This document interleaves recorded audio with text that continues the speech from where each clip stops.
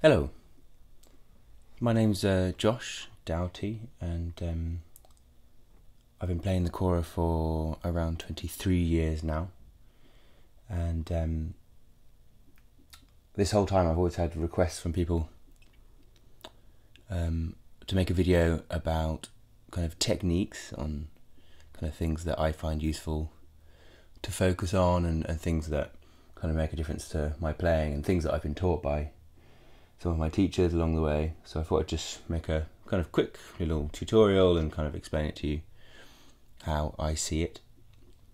And the first thing is the way that you hold the instrument. And I think that's quite important. There's a lot of people, when they start playing, they do this, and they put their thumbs and their fingers at the same kind of level, and it becomes, when you start to move fast, it kind of becomes very unnatural feeling after a while. And so the technique that you'll notice most kora players using is the thumbs are up like that and the fingers are down. I'm kind of exaggerating it here, but it's kind of like that. So the thumbs, and then when the fingers are pointing down like that, you can kind of get this. It helps with the fast. If you're up here, it's harder to do the fast. It's that kind of like swinging motion that creates the fast.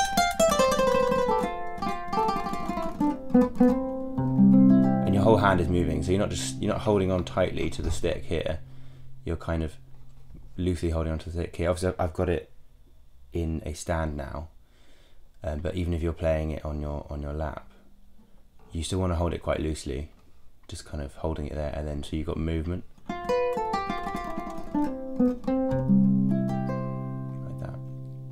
Okay, so the first kind of exercise that I do regularly is one that I was actually taught by Chumani when I was studying there in like 2007, I think it was. So the first thing, I spent maybe 1 week just doing this combination of scales. So basically the first one is just coming down from the highest note on the right hand side, so which is the A up here. So you come down 3, 1, 2, 3 on the right side, and then you go left, right, down. And I think of it as like walking down a flight of stairs. So it's like left, right, left, right. Okay, and you get down to about here, and I was told that you can change wherever you like. I change around here, the F or the G. So you get a G, and then you change to the thumb.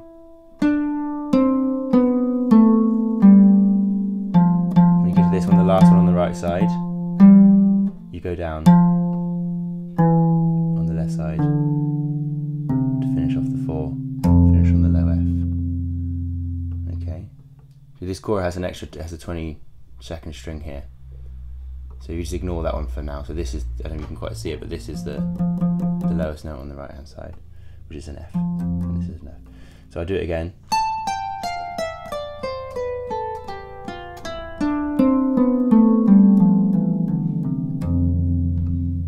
So that's one.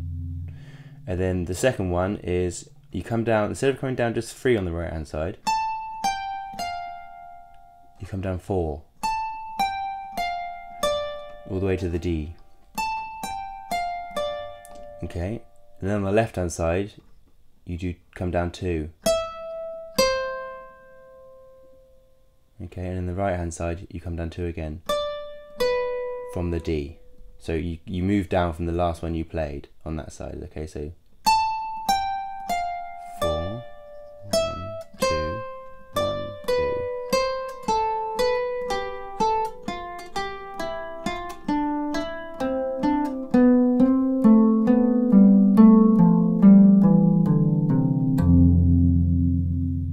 2. Okay, so if it's not clear, just try it.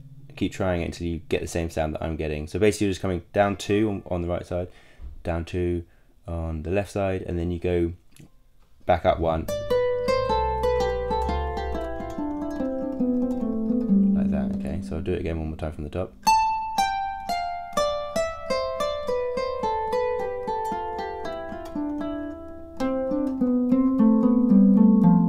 And the same here, you just kind of go all the way down on the right hand side. When you run out of ones on the right hand side, you just come down the left hand side like that. So that's number 2. So we're going to try number 3 now. So number 3 again is the same idea, except you come down, instead of coming down 4 this time, you come down 5, so you come all the way down to the B. So okay, that one down to that one, and then we go down 3 on the left hand side,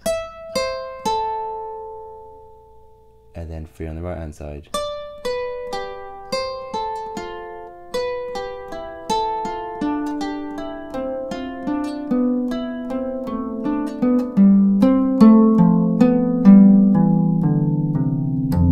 Same thing applies every time. When you run out of ones on the right hand side, you just go down on the left hand side until you finish.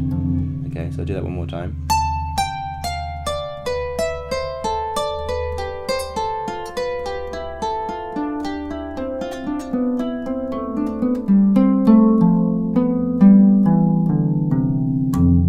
Like that. So that's 3. So that's the whole set. So you start, I'll do one set. So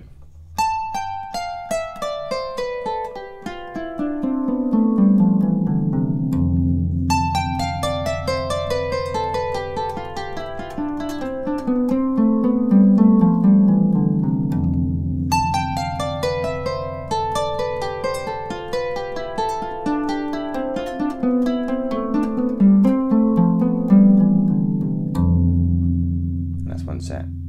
So I was told when I was learning to try and do that 10 times, so a set 10 times without hitting one wrong note. If you hit one wrong note, you go back to number 1. I think it took me a week of trying every day to eventually be able to do it one whole set without hitting one wrong note. And you want to try and get faster and faster. The exercise is try and get as fast as you can. So I'll just try and do one a bit faster for you. So it's been a while since I've been doing this, so I'll try again.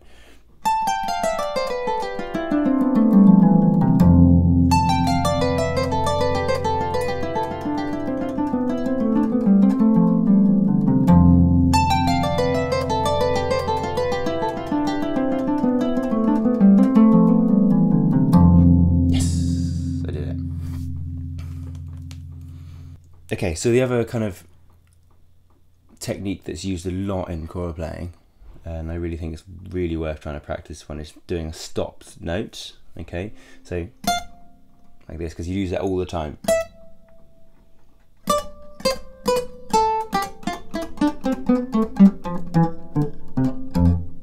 Okay, so there's a few different ways of doing it. So one is where you come off the string and then you just come directly back on the same place you came off. Okay, and the other one is if you come off and then you stop it with the other side of your finger, like that. There's one movement. And so the further you come away like that, the slower it is to stop it. You want to just kind of do one. Okay, so that's more useful. The one where you use the back of your nail is more useful when you're coming down the scale. So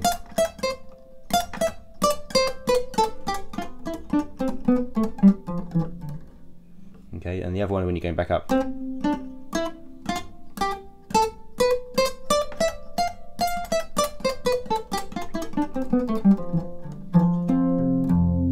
So the other one you can do with that is where you stop one and release the other. So you go.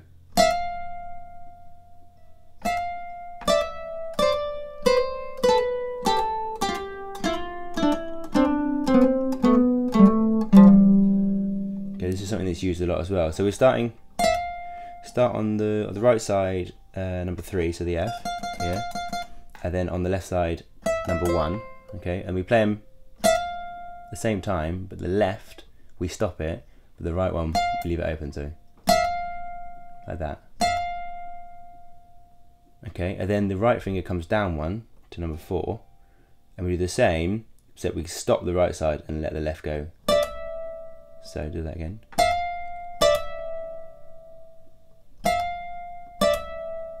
Okay, then the left finger comes down one, and this time it's the same again, but you stop the left again. And then move down one on the right side. So one way of thinking of it, the one that always moves down is the one that stops. So,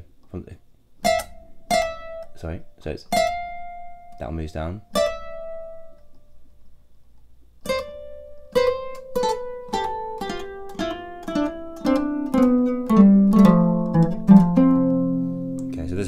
one to do. It's quite tricky, that one. It takes a while to get used to it.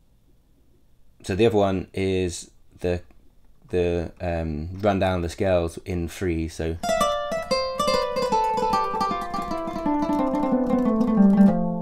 which you hear a lot.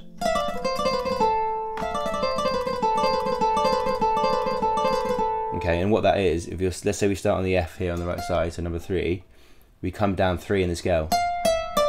So right, left, right. So number 3 on the right, number 1 on the left, and then number 4 on the right.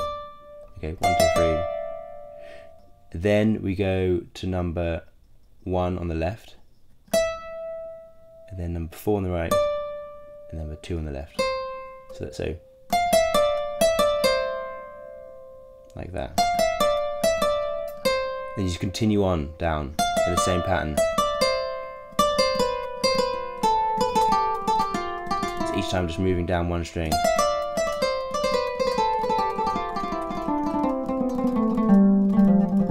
So then you can reverse it and go up the other way. So starting from the bottom here with the fingers on the F here, which is number 1, we go. So.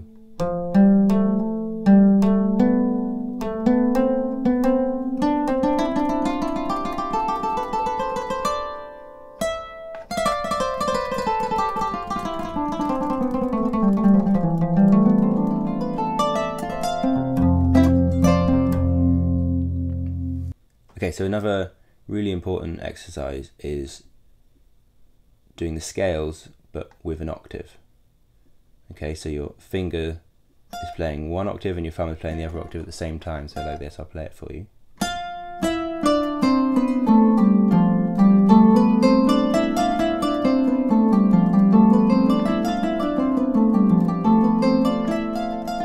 And it's so important because you're always kind of using that in so many pieces, so it's really important to have those down so you don't have to think about it. Okay, so what we're doing essentially, we're just doing a 7-note scale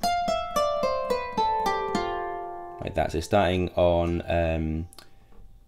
the F on the right side of the high, so number 3, we just come down the scale down to that one, which is the F. So you go from F to F, F, F, F, F to there. Okay, but then what we're going to do, we can play at the same time. See, so here it's the same, it's the octave lower. So the hard bit is to get doing those at the same time. So how we start, so playing number 3 here on the right side. Okay, and then on the left side, we're playing the octave here. So that is from the top up here, it's the 4th one, 1, 2, 3, 4. Okay, we're playing with the thumb. Like that. Okay, then we go to play the next octave, which is on this side. It's similar, but the thumb's much further down this time. So you're playing number 1 here on the left finger, and then from the lowest note up, 1, 2, 3, 4. 1, 2, 3, 4. Okay, so it's also an E. So we go.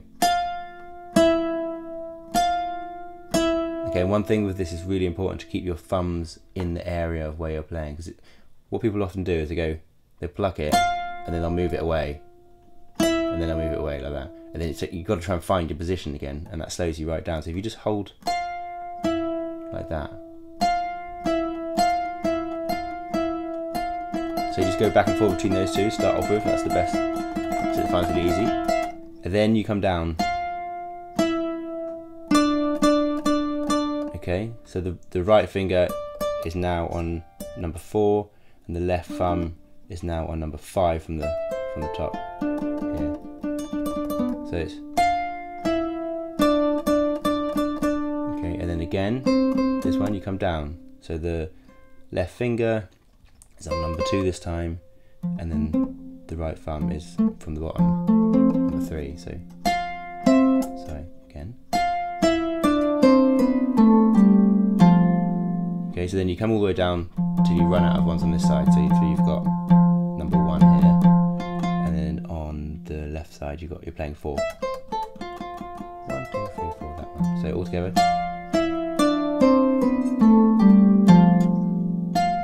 So first you just practice coming down. Okay, this is, as a beginner, this is really difficult. So takes a lot of time, so don't be frustrated if you can't do it right away.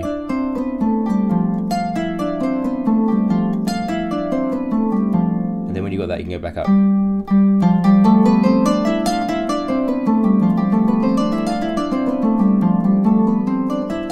if you listen, you'll know when it's not right. You'll hear the wrong note going out. But this is one of the most important exercises, I think, when learning how to play the kora. So I'm going to just show you one last technique, which is stopping at the thumbs.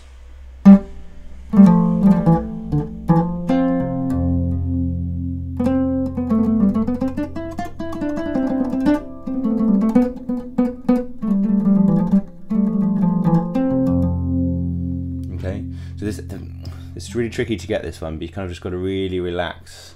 And this is the thing with the kora all the time, is trying to find a place that's really relaxing for you, because as soon as you tense up any of your hand, it kind of slows it right down. You don't get that kind of perfect sound. So, and also the other thing is keeping the thumb straight. See how I'm not bending? You kind of, so it's similar to the finger one, so you're just coming off, coming back on.